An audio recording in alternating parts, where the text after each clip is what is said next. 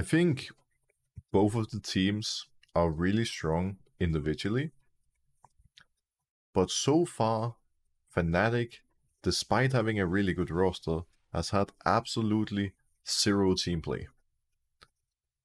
And that's what's really holding them back.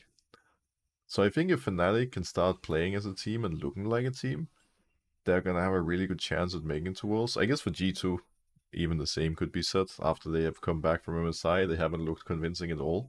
Both Fnatic and G2 look a little bit lost, if I am a bit harsh. But I think G2, Rogue, Excel, and then it's, yeah, Matt or Fnatic.